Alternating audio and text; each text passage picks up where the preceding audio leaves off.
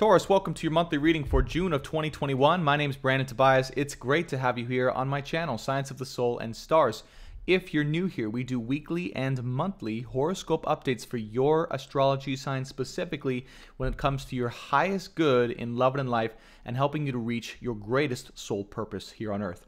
So if you want to join the Soul family and be part of the mission, hit that subscribe button. We'd love to have you. And do me a favor, if you enjoy or find this content valuable, hit that like button. Helps this channel and video grow so we can guide more people. Taurus, let's go ahead and get right into it. We're going to do a channeled tarot reading for you here after opening up the ceremony. Remember that these energies are for your highest good in love and in life. They may have to do with the areas of love. They may have to do with the areas of life. We're just going to see whatever comes through from the divine today for the month of June 2021. Here we go.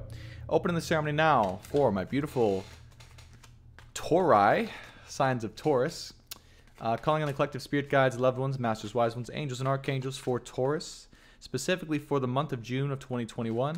Spirit guides and loved ones, please allow me to channel for the highest good and healing now and in the future through the power of unconditional love for Taurus.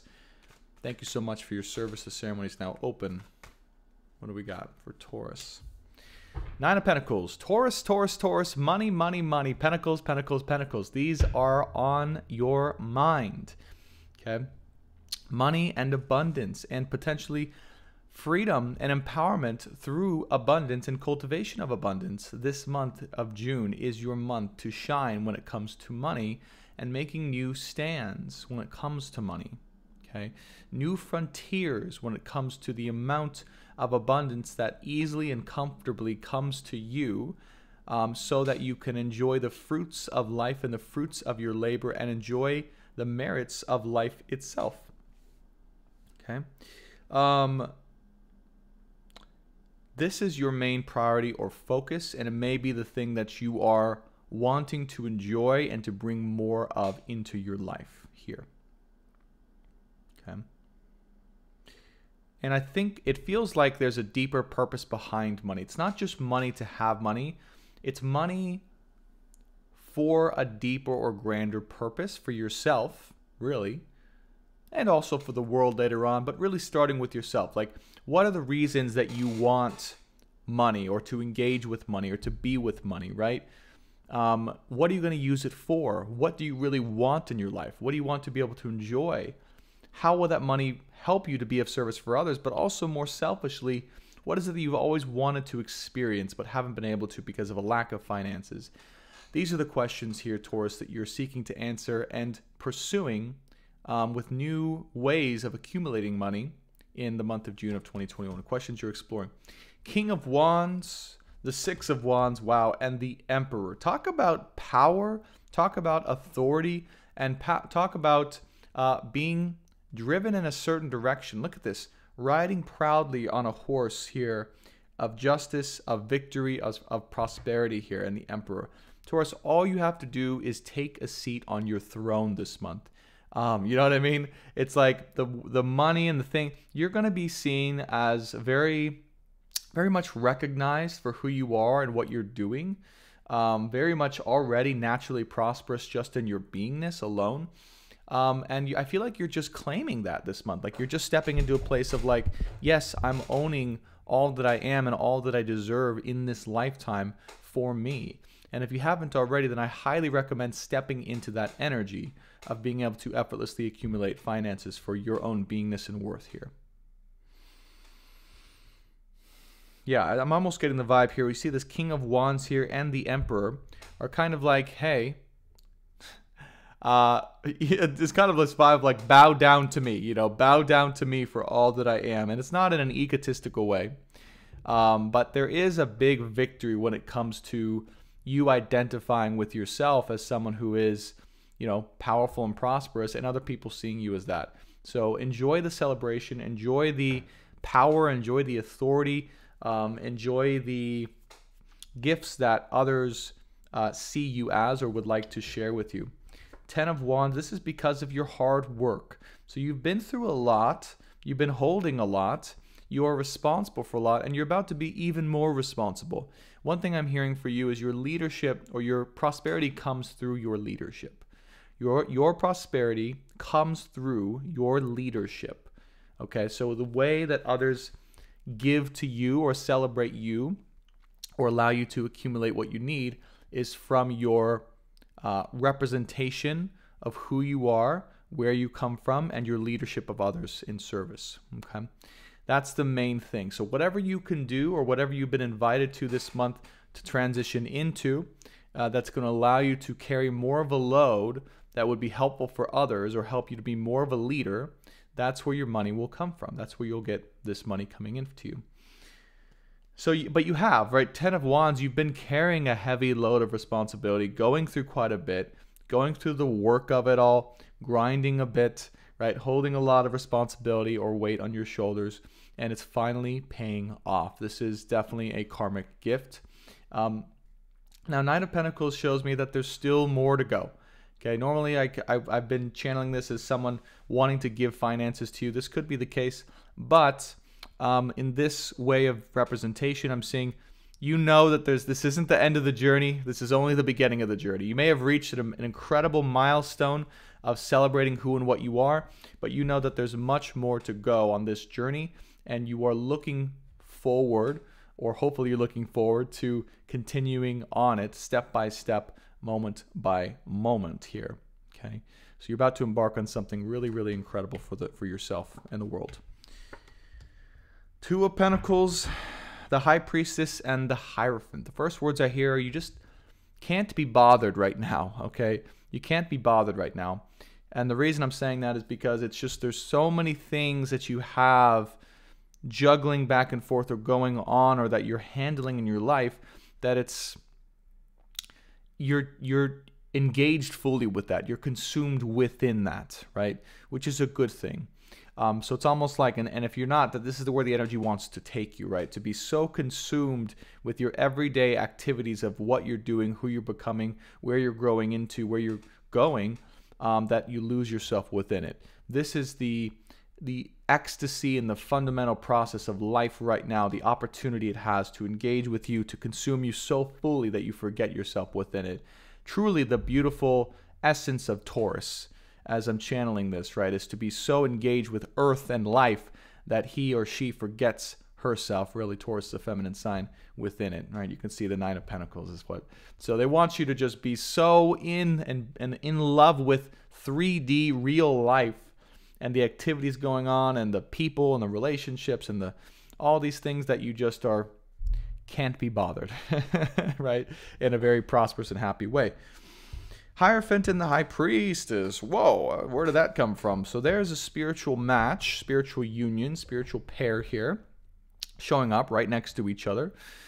Yeah, you know, and this is, you know, interestingly, this is kind of where I'm getting the vibe of like, can't be bothered. Very interesting that you can see here the Hierophant has one hand up, kind of like this, pushing away this High Priestess. Like, I can't be bothered right now. So I'm kind of getting a vibe that you might be pushing someone away energetically maybe, or on a spiritual level, because you can't be bothered, because you're so concerned with earthly life and all of the workings going on. So there might be someone or something, again, on an energetic level, maybe a spiritual match to you, or someone you feel who is a counterpart on a spiritual or 5D level, or yeah, that's kind of what it feels like, actually, who is just kind of like, you're not really wanting to engage with. The other thing that this might be is like, this representation of a former way of being, which is just being silent about your intuition and the mystical part of yourself. So I feel like this month you're really coming out of your shell and using this, or being seen and expressing yourself out in the world, and it's kind of like you're not wanting to engage too deeply with your thoughts, feelings, or intuition at this time, because you're so busy with all these other things. Now, the Page of Pentacles, this keeps showing up, and the Queen of Swords. Okay, there's that element of really being, or coming into life, or being in life in a very logical manner, not really engaging too much with the heart. You could see the Queen of Swords is across from the High Priestess. I tend to connect those two cards, 1 and 5 here. in my personal style of reading.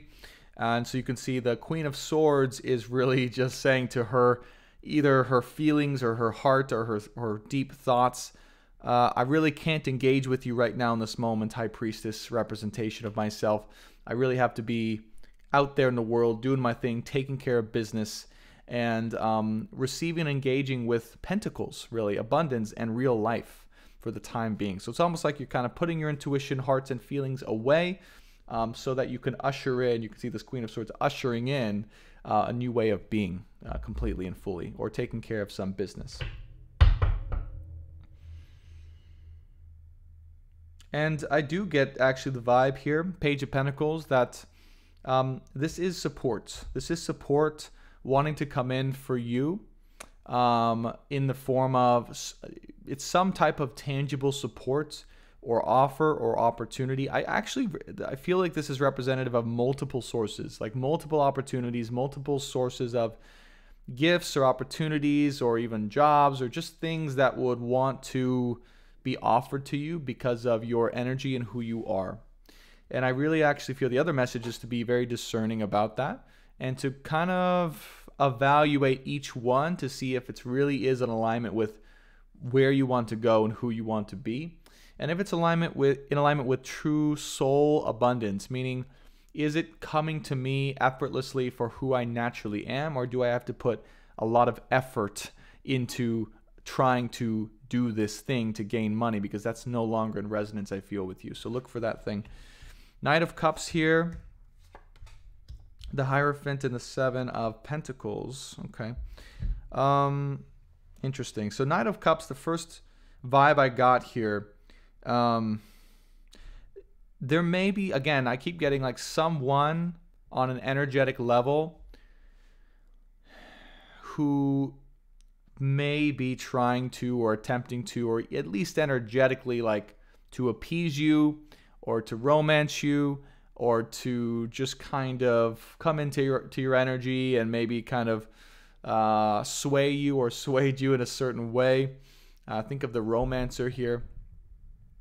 But I feel like this is more on an energetic level. And I feel like you're, again, putting that hand up to like, I'm not really. And even this could be potential suitors that want to engage with you romantically. And I still feel like you're just like not really wanting to engage with romance on that level right now. Because you're more in, look at this, King of Wands, Queen of Wands. Actually, we have a match here showing up. Interestingly, in Aries, we had the Sun and the Moon show up. And now we're getting the Queen and King of Wands here. Yeah, Queen and King of Wands here showing up.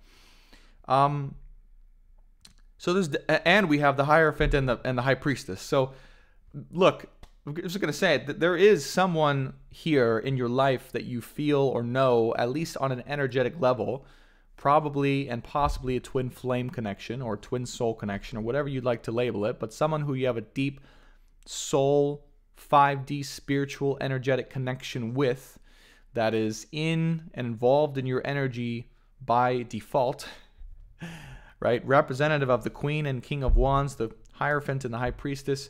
And again, I feel that this counterpart energy, even though they may try to give you some type of energetic romancing or feeling or offer or something like that, or they may be creeping back into your energy, you're kind of shutting it down and saying, no, I'm not really wanting that. And the reason why, Seven of Pentacles, you've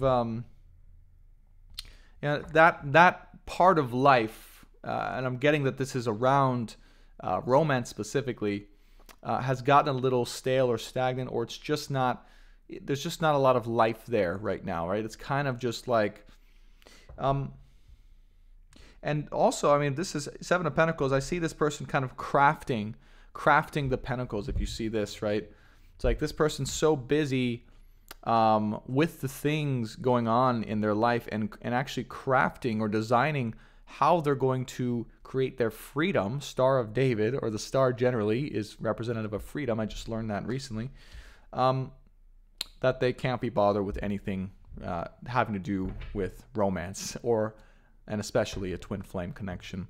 And this is definitely some type of counterpart, twin flame connection for sure. Absolutely, they're saying. Hanged Man and the Five of Pentacles. Okay, so there it is. So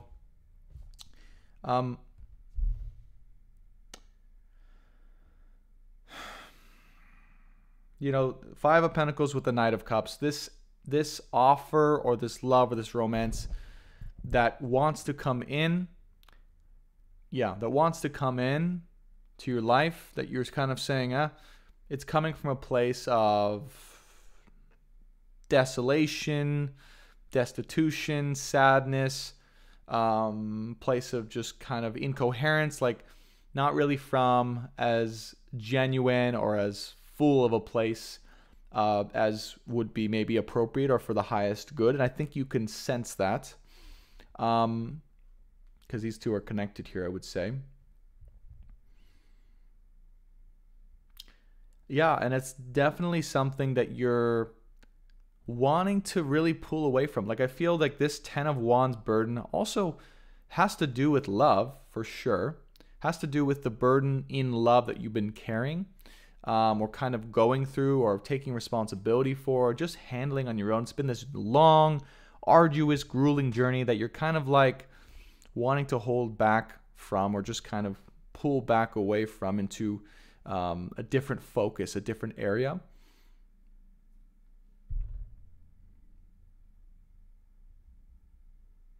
Because there's other sources where gifts and abundance want to come to you outside of the place you've been struggling. So it's like any place you've been struggling to maybe have or earn something or to receive something is no longer being in resonance with you, and you're going to allow anything that wants to come to you effortlessly, which is what this Page of Pentacles is representative of. So this Hangman is almost kind of saying, like, the more you hang back and just be you and be still, the more comes to you. And the more you focus on your craft and your individual way of creating freedom and abundance, the more that it will follow you and be attracted to you. But there is definitely something here happening, even could be energetically, could be something tangible too, some type of small offer or romancing or attempts, or just some type of energy not in the greatest coherence wanting to come into you, into your energy. And you just, again, I see this hand being up like, I got work to do. You see this? I got work to do. And I'm not taking it right now. So that's what I'm getting in terms of love and in life. King of Pentacles, look at that. Oh, wow. Look at this. King of Pentacles, Ace of Pentacles, and the Ace of Swords. Absolutely. Final outcome here. Okay. You are 100%, okay, worthy of abundance, 1, freedom, 2, and lots of wealth. And I feel you're really stepping into a place of empowerment when it comes to recognizing that wealth is a source of power. Wealth is a source of freedom. Wealth is a source of something that's going to benefit not only your life, but the lives of others who you're leading tremendously. Now, Ace of Swords asks you to know that you are going to receive all of this, all of the status, all of the empowerment, all of the leadership, all of the money, all the prosperity from coming from a place of integrity with the Ace of Swords. This is truly what allows you to wear this crown, coming from a place of truth. And this is something I really want to just express to you, is all you have to do is come from a place of real truth and integrity in every area of life, particularly when it comes to your work and your expression, and that's where the money will come. That's how the money will come.